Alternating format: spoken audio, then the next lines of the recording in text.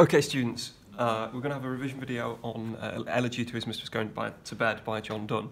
But before we do that, I've just got to say the most amazing thing has happened, right? The most amazing thing. If you watch this video, you can ask me about it, the details. But I was just in this room, 2.6, making this revision video. I've got a little tripod, like looking down at the thing, and I'm busy sort of talking through the point. You can see I've already got a little way through it. And then I hear a knock on the window behind me, and there's some men. There's just sort of men who've been out on the roof. Now, bear in mind, we're on the second floor here. There's some men on the roof who have been painting outside and want back in.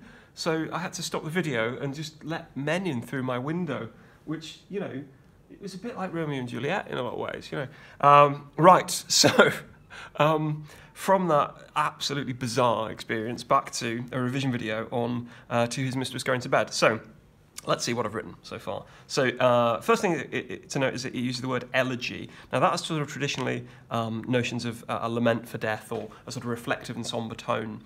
This idea, it links to Ovid, which is quite sort of a serious and often quite aggressive tone in rhyming couplets. So you can see the use of couplets here. But this idea of it being sort of lamenting and serious and mournful and reflective is sort of undone by Donne. I think he's being a bit playful with it because it's actually what's known as a sort of a libertine poem. I mean, that idea that it's got sexual content and it's about sexual desire and it's about sexual liberty in a lot of ways, like, you know, being a sort of cosmopolitan person and jumping into bed with different people and things like that. So he's taken something that's got this sort of quite serious background effect, the idea of the elegy, and he's made it much more sort of ironic and playful and sort of sexually promiscuous, really. Okay, and one of the ideas that comes through with that is also the idea of the blazon. Now the blazon is sort of linked to this idea of this coat of arms, so it's sort of a medieval technique of creating a coat of arms. And in poetry, what it often means is creating a sort of emblem of a person, or sort of creating something that sort of is emblematic of a person. And this poem, it's all about the woman's body, the female form. So the female form has been sort of emblematic of her virtues and her sexual desire and all these other things. It's probably late Elizabethan, so even though it's published, like most Donne poems, after his death, 1631, the conventions are in keeping with sort of the more early Donne, late Elizabethan, late 16th century, or perhaps 1601 too, something like that. Form of a more sort of ironic, playful and sort of sexually promiscuous language that we see in the early Donne poems before his move into the more serious, meditative and sort of almost sort of tortured divine phase with his poetry.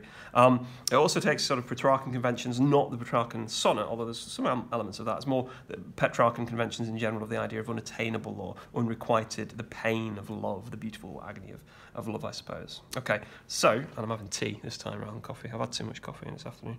All right. So very quickly we can see that it is in rhyming couplets, okay, defy, lie, cite, fright. So that adds a sort of a simplicity and approachableness to the language. And we can see as well that quite a lot of the language is sort of like colloquial, or at the very least conversational in its nature. And once again, very much like lots and lots of Donne poetry, we see, come, madam, come, or the rest of my powers defy, this idea of the passive female recipient, the idea of, I've been saying participant in some of these videos. I think you could say that, but they don't really partake, do they? So it's more like a recipient, if you like. Okay, so, come, madam, come, all rest my powers defy, until I labour, I in labour lie. The foe oft times, having the foe in sight, is tired with standing, though he never fights. So it starts with this sort of metaphor of sort of an army, sort of the foe oft times having the foe in sight, is tired with standing, though he never fight. So there's a bit of a sort of a sexual euphemism going on here, that he's standing but never getting to fight, that, you know, he's at attention, as it were, but not getting to enjoy the woman's body. And this is quite a nice sort of play with words. I think the technical term is antanaclasis, but don't quote me on that. It's where you use the same word. It's a form of pun, essentially. The same word with different meanings. Okay, so until I labour, so until I have activity, I in labour lie. So like being in labour before giving birth. So there's a sort of a clever, witty punning that's going on in the poetry. It's very, very similar to a lot of the witty, ironic, playful language that's used in the more sexually promiscuous poetry, the libertine poetry that we see with Donne. Okay. And then essentially what we get is a really, really good, sort of really good, it depends on your perspective, doesn't it? Sort of a really, really interesting focus on the female body. Much of the sort of the energy in the poem is focused on the female body and imagery, essentially sort of displaying and worshipping almost that female body. And that's where I would say it's linked to this idea of the blazon, like this idea of this emblem of her body in some way, or building up or idolizing her in some way. Okay, off with that girdle, so a little imperative there, off with that girdle like heaven's zone glistening, nice little simile. But a far fairer world encompassing, unpin that spangled banner again, imperative, spangled breastplate which you wear, that the eyes of busy fools may be stopped there, unlace yourself again, yeah, imperative, for that harmonious chime tells me from you that it is now bedtime. So you look at the conversational, colloquial, down-to-earth, low-register, playful language that's going on, and contrasting that, we see these similes of the sort of her transcendent beauty. This idea of her body, transcendent beauty, if you can see that. Her body is this site of absolute idolization. Okay, and it continues. Where am I? Off with the happy busk again, imperative. Off with the happy busk, which I envy, that still can be and still can stand so nigh. Your gown going off. Look at the change there to continuous form with the verb there. Continuous tense. Yeah, it's an ing participle, isn't it? So your gown going off, like it's bringing us into the moment, this moment now. Such beauteous state reveals, such beauteous state reveals, a little bit sibilant in this idea, this tenor of something exotic or something sort of almost like a seduction, really. As when from flowery meads the hill shadow steals. So it's a similar technique right the way through. It's sort of a little imperative, conversational tone, and then big simile linking to a big idea, a sort of a metaphor for her body. As when from flowery meads the hill shadow steals, off with that wiry coronet, again imperative, with that, and shoe the hairy diadem which on you doth grow. Now off with those shoes, and then safely tread in this love's hallowed temple, this soft bed. So again, this big contrast between the quite base sort of sexualized bodily imagery and this sort of eternal, transcendent view of her body. You know, this sort of almost religious connotations, hallowed temple. So this idolization, idolization. So I can't spell. Idolization and idealization of her form, making her to the ideal woman, putting her as an idol or something to be worshipped. And look at this, this soft bed, look at the deixis there, this one here, like they're in the moment, you know, this idea that in this moment right now, it's very transient in its focus. In such white robes, heaven's angels used to be received by men. Thou, angel, bringst with thee a heaven like Muhammad's paradise. And though ill spirits walk in white, we easily know by this these angels from an evil sprite. Those set our hairs, but these are flesh upright. So again, the sort of playful, euphemistic language, you know, flesh upright. I'm sure you can imagine. And so it's on a postcard, please. What he's talking about there, this euphemism, upright flesh. And again, contrasted with sort of divine, beautiful, sort of transcendent language, heaven, angel, semantic field of religion, the afterlife, etc. And then there's a sort of slight change involving himself, no longer just idolising the female form, but license my roving hands and let them go, before, behind, between, above, below, these constant list of sort of prepositions here. So weirdly prepositions, but more like sort of used almost like adverbs here, like the way in which the hands will be moving. This long list is very unusual in poetry. And then we have a lovely conceit, this sort of metaphorical analogy, really, this conceit of, oh, my America. So you can do something with that to the New World. Don't just say things like, you know, in the 16th century, they'd just discovered America. Have a think about it. You know, what is America to a person at the end of the 16th century? It's this idea of mysticism, isn't it? Mysticism, it's that idea of discovery, but also colonialism and power. So ownership, of the female body. So it's worshipped and it's unique and it's, wow, look at this incredible new land, but also there's a sense of ownership and power and planting a flag, as it were, owning the female body in some way. And look at the way it's used. My kingdom, safeliest when with one man manned. So this idea of monarchy and rule.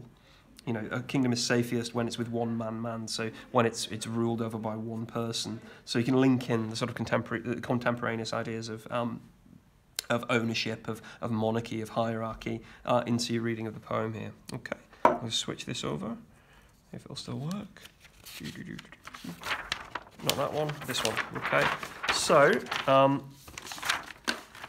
extending that idea, let's just check you can still see that. Okay, yeah, great. Okay, so expanding this idea of the body as a sort of analogous to the newfound land of America. My mine of precious stones, my empery, how blessed I am in this in discovering thee. So this idea of a sort of discovery linking to ownership in some way, but don't just do the sort of the one-sided version of feminist analysis here, because there's much more interesting things going on. It's not simply that, you know, he wants to own her like they're owning America at this time.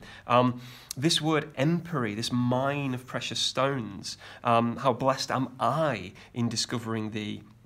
So this idea that there's a sort of a power in the idealized female form, that she's this exotic and exquisite thing, not simply something to be owned, but something to be discovered and weirdly sort of worshipped and have duty towards. And it continues later on. How blessed am I in this discovering thee. Look at the exclamatory there. Look at the joy that's being felt in the poem. How blessed I am in this discovering thee. To enter in these bonds is to be set free. Then where my hand is set, my seal shall be. So you do have this strong sense of power and ownership, which we can analyse from a feminist perspective, but you've also got the interesting historical ideas here. So this idea of being entered into bonds is to be set free. So the idea of liberty and freedom being found in sexual activity is one of the ideas. So it's a bit like, weirdly, sort of a bit like a hippie poem, but with some weird sexual possessive ideas in it as well. So it's quite interesting.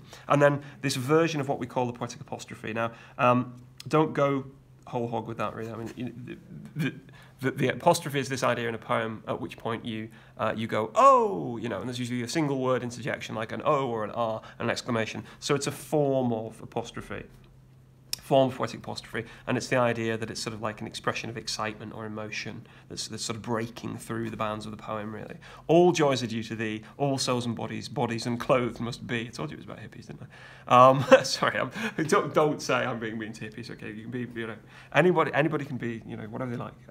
But bodies and clothed must be to taste whole joys. So this idea of the state of nature is something that's interesting in the poem, that this idea that to return to a state of nature, and you could link that to Adam and Eve in the Garden of Eden. But of course it's a joke for him, isn't it? It's like, it's ironic and it's playful. Earth colours with today's whole joys. Gems which you women use like Atlanta's balls cast in men's views, that when a fool's eye lighteth on a gem, his earthly soul may covet theirs, not them.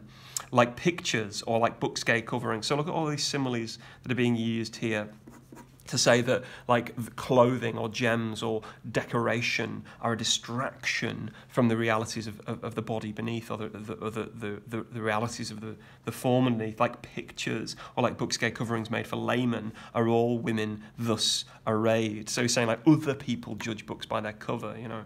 Themselves are mystic books, which only we, whom their imputed grace will dignify, must see revealed. So that phrase of sort of a mystic book is this link to sort of occultism, but sort of like mysticism, really. This idea that there's some, you know, like in the restricted section in Harry Potter, like there's this idea of power within certain books. You know, books inside them have this power and mysticism and strangeness. And so that's what women are like to him. So the gay coverings of the book are like the clothes, the distraction, but the real awesomeness is inside. You know, inside the actual form of the woman, which only we, whom their imputed grace will dignify, must see revealed. And look at that language, revealed. It's almost biblical in its language, isn't it? So it really is this idea of discovery. The whole conceit of the poem really is about discovering a woman's body. Then since that I may know, as liberally as to a midwife, bit of a dodgy simile there, there's quite a lot of them in the poem, to know someone as liberally as a midwife, if you get the reference. Show thyself, cast all, yea, this light winning hence, there is no penance due to innocence. So again, it's got to be playful and ironic. There's no way after he's done all of this, full nakedness to get your kit off type of poem, that he really means innocence. So the sort of playful use of sort of biblical language, really, innocence, penance. Honestly, there's nothing wrong with being naked. It's natural. But of course, he's really sort of playfully and wittily engaging in sort of a sexual, almost like a seduction, really, but in a sort of trying to be funny about it, really. And then, of course, we get this weird little inversion at the end. To teach thee, I am naked first. And that's got to be a joke, hasn't it? It's got to be ironic and playful in tone. To teach thee, I am naked first. So we realise that through the whole poem, he's got no clothes on, which is really, it's funny as much as anything else. Though it isn't funny, it's basically abuse. But it's the idea of a playful poem that's sort of exploring these ideas of nature and the female body, and then he playfully undermines that with a bit of sort of what you call bathos. That's the form of comedy that he's using, sort of undercutting big ideas, penitence, innocence, and then, ooh, look, I've got no clothes on. Why then, what needs thou have more covering than a man? So, more covering than man is sort of a weird sort of sexual metaphor, isn't it, really? Sexual at the end. So it's got sexual references, it's euphemism, it's got sort of these high, transcendent, sort of idealized visions of femininity, but the actual purpose of it is quite sort of base. So one of the things we can say about it, if I just go back to the start of this idea of the idea of the elegy, it's taken that sort of reflective poem and it's made it much more aggressive, which is in keeping with some of the Ovidian, or Ovid is another poet that influenced Donne, classical poet. So this idea of Ovidian elements, which gives it a more sort of sexually aggressive, sometimes a bit disturbing elements, and it sort of undoes the seriousness of the lamenting, the reflection, and fundamentally it makes it more of a libertine or sexually liberal sort of poem. Be careful how you're dealing with that. I think it is possible to say that one of the reasons why it wasn't published in the original collections of Donne poetry is it would have been seen as pretty outrageous, really. But don't let it simply be like back then nobody had any sex, so therefore they couldn't read it. But try and be sort of subtle with it. Try and think like it did undermine certain ideas about sexual activity. It would have been seen as very, very challenging in terms of its views, but it's not unheard of. There were poems like this doing the rounds in the Renaissance. There's lots and lots of poetry that you would find sort of scandalous that is common in the 16th and particularly 17th centuries.